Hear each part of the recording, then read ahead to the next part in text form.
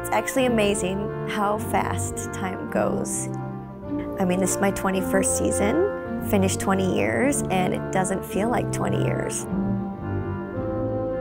This season we are celebrating Dana's 20th season with Colorado Ballet. I'm excited to get to watch Dana dance Juliet because I admire her so much as a dancer. She's been wanting to do this. This is exactly her type of role. She's such a shining star in our company. She inspires people. On top of her being my partner, she's my bestie.